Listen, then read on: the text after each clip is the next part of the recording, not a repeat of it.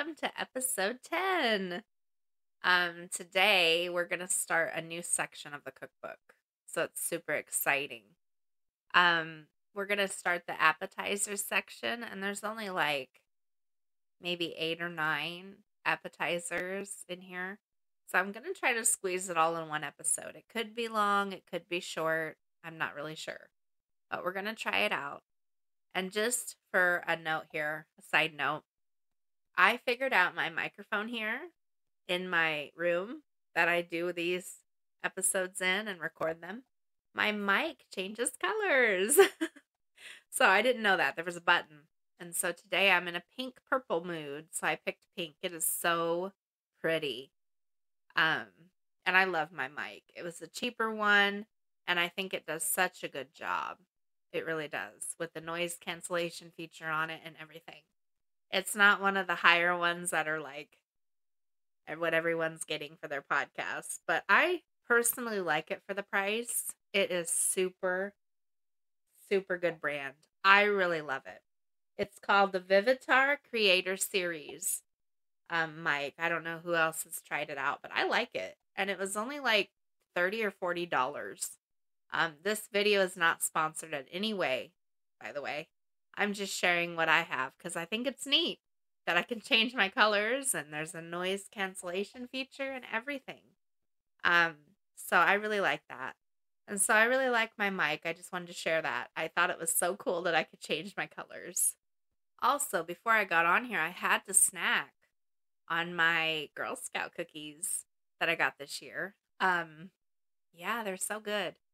But I used to be in Girl Scouts, so they bring back so many memories. Now they have new names and everything. But when I was in Girl Scouts, they were all named, well, some of them were named different things. I kind of remember the old names to them too. Anyway, the reason why I got on this topic is because this section of the cookbook is actually called Appetizers, Dips, and Snacks. And Girl Scout cookies are a snack, right? I don't know what your guys' favorite cookie is, but mine is the Thin Mints, and then my number 2 is they now call them Caramel Delights. When I was in Girl Scouts, they were called Samoas. Does anybody remember when they were called that? And then the peanut butter patties were called like Tagalongs or something like that. And now they're just called peanut butter patties. They've added so many different cookies to their line. I can't believe it. But anyway, I just had to share that. I had to have some Samoas or Caramel Delights before I came on here.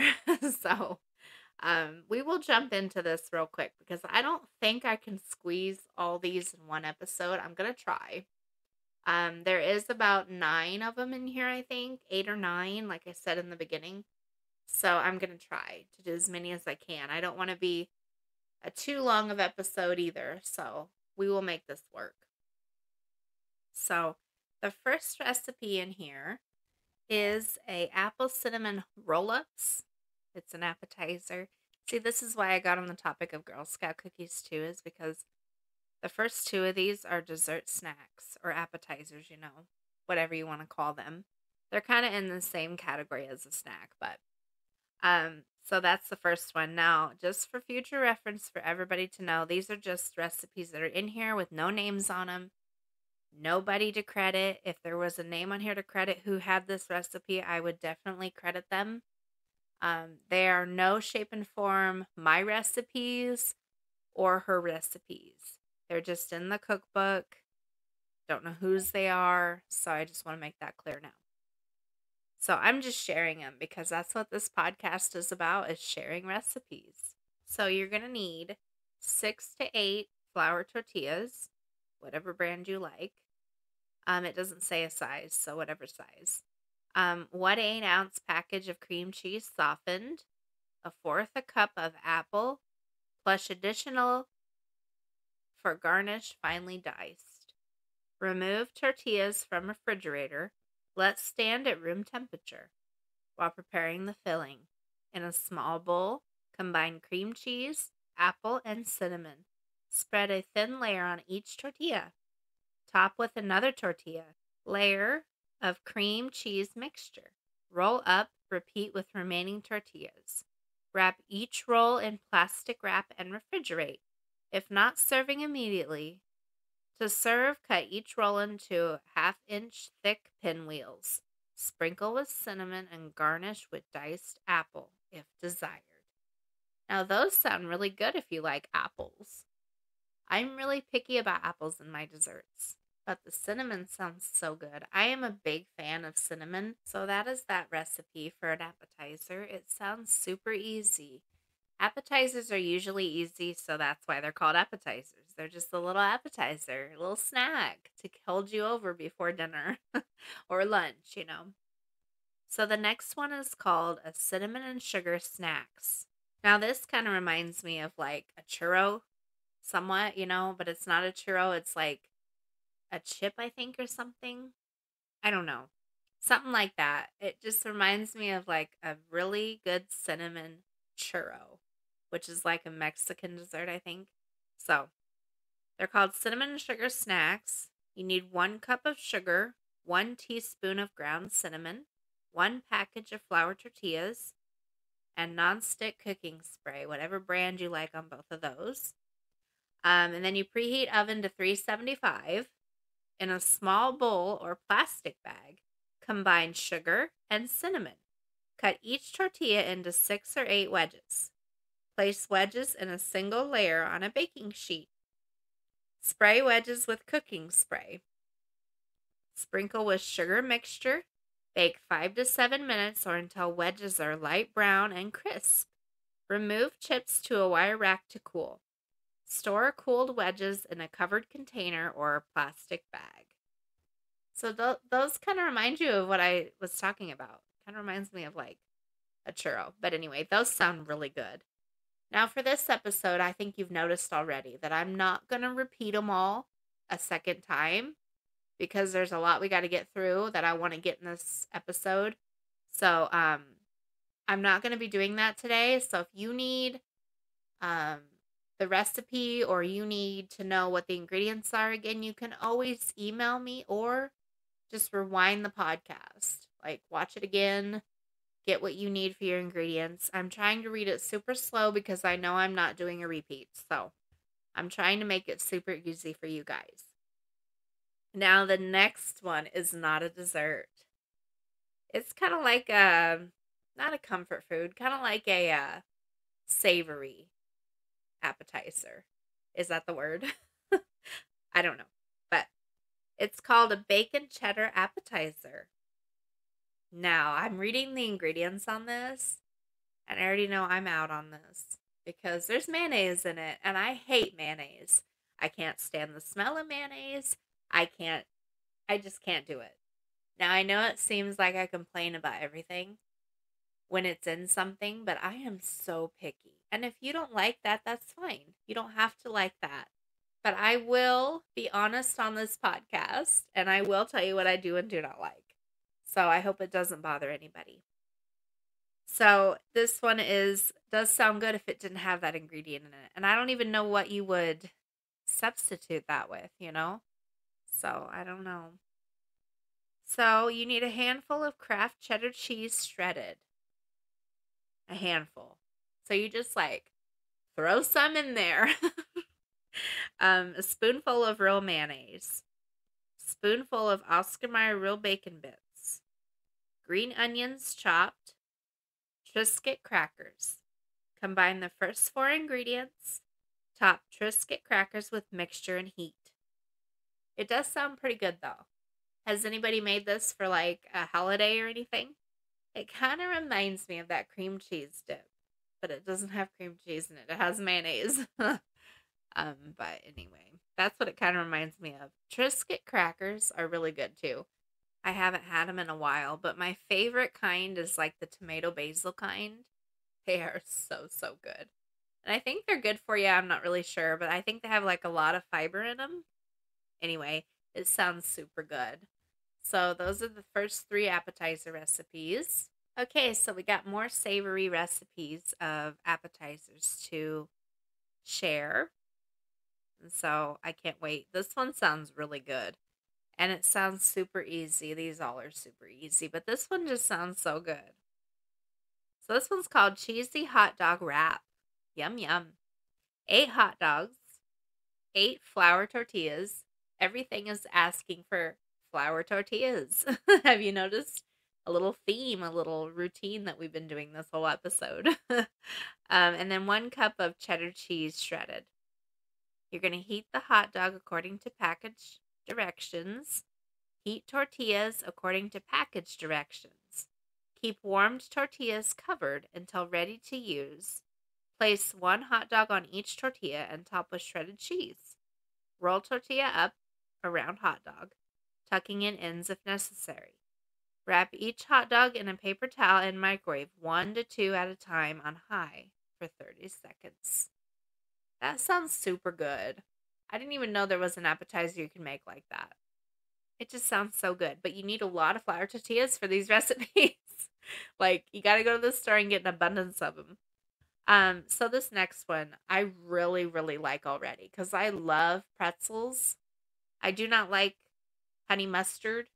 They're going to want you to do a honey mustard with this, but I love pretzels. They're my favorite. I absolutely love dipping them in cheese. I think that's my favorite thing. But some people do like mustard. So this one is soft pretzels with mustard. You need 1 11-ounce tube of refrigerated breadsticks, 1 egg white, lightly beaten, coarse salt, half a cup of Dijon mustard, 1/4 a cup of maple syrup, 1 tablespoon of brown sugar, half a teaspoon of dried parsley flakes. On an unfloured surface, roll each breadstick into a 20-inch rope. Twist into a pretzel shape. Place 2 inches apart on an ungreased baking sheet. Brush with egg white and sprinkle with salt. Bake at 375 for 10 to 13 minutes or until lightly browned. Remove to wire rack for mustard dip. Combine the remaining ingredients in a small bowl. So, let's see, what's the remaining ingredients? Dijon mustard, maple syrup, right? And then the dried parsley flakes, right? Anyway, and then you serve with pretzels. Yield 1 dozen. So if you have any questions about that recipe, I can definitely send it to you. But let me read over this one more time. So, refrigerated breadsticks, 1 egg white, coarse salt. So I'm assuming you would put the Dijon mustard with the maple syrup, brown sugar, right? It's the only thing that makes sense to me. So, anyway, moving on to the next one. These are really super short recipes, simple, and that's why I'm going to try to get as many on this episode as I can. If I need a part 2, I will, but I think we're doing pretty good on time so far. So this is another tortilla thing. Get more tortilla shells. These are called tortilla roll-ups. So you're going to need 2 8-ounce packages of cream cheese, 1 package dry ranch dressing, 1 cup onion diced, 1 cup green peppers diced, 1 can black olives chopped, and 1 package of 12-inch flour tortillas. Soften cream cheese, add all other ingredients, spread thinly on tortillas, roll up, and then cut in 1-inch pieces. Serve chilled. It's great for parties. You know, that sounds super good, but I'm just too picky. I like ranch dressing and I like the cream cheese.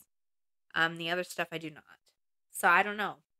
Could you make it plain? Would it still have the same flavor? I just don't know. I don't know.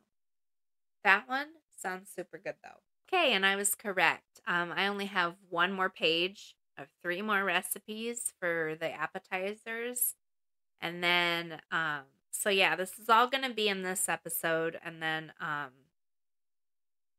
episode 11, the next one is going to be the dips. I think I'll be able to fit all those in the same episode too. So, here's the last page of the appetizers in this book. Cheese ball, which we've kind of already did. So, I think I'm going to move on. The chocolate chip cheese ball. This one sounds super good. So, it's like a dessert version of the cheese ball. You need 1 8-ounce package of cream cheese softened, half a cup of butter, no substitute, softened, a 1/4 teaspoon of vanilla, 3/4 cup of powdered sugar, 2 tablespoons of brown sugar, 3/4 cup of mini chocolate chips, 3/4 cup pecans, finely chopped, and graham crackers.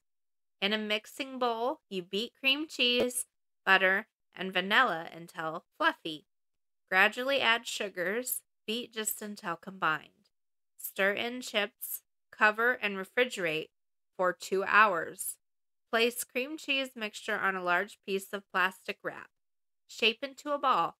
Refrigerate for at least 1 hour.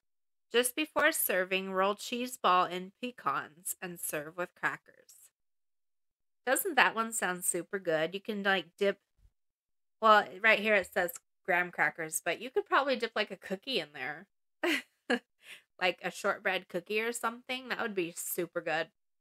Yeah, I've never really read about a chocolate chip cheese ball. Has anyone made it? I don't know. I think I might be making that for some holiday this year. Maybe Thanksgiving or something. That sounds super good. Okay, and the last one for today, our last appetizer, is more of a savory one. And it is a ham and cheddar cheese ball. So, I don't know if you want me to do this one, because it kind of is the same, but just a little different ingredients in it. But I'll do it anyway, because why not?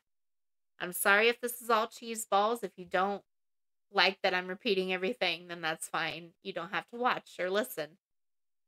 But I just thought people might want this one too. Who knows? It might be a little different, right?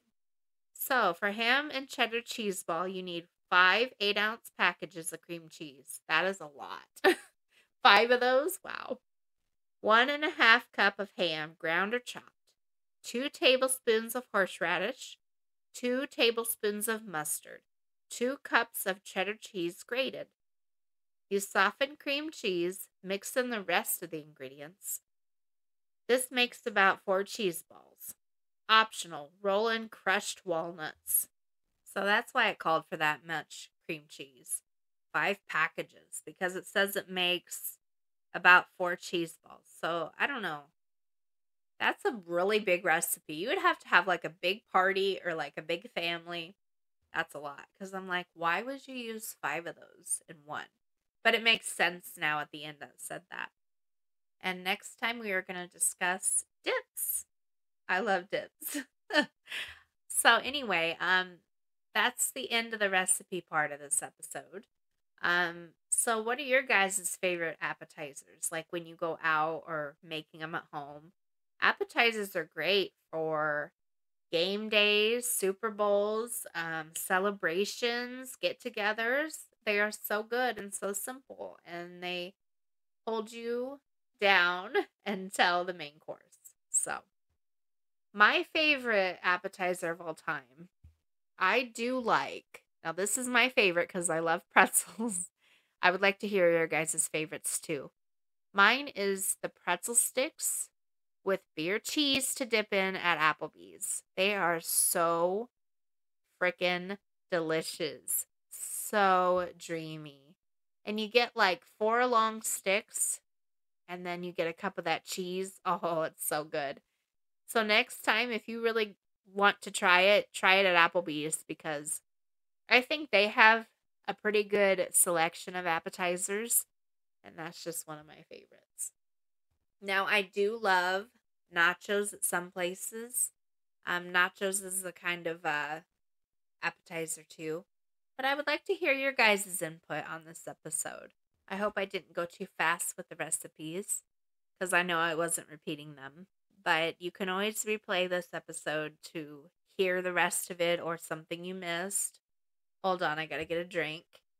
So, I think that today's episode was so interesting. And I'm sure a lot of people have already made these appetizers and have their own versions, which is fine.